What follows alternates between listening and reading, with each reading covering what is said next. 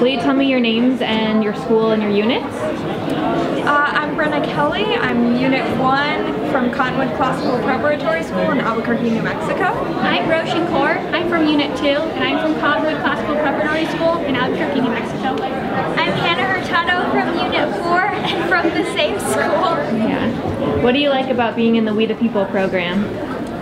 I think that it's really broadened my perspective a lot. I think that really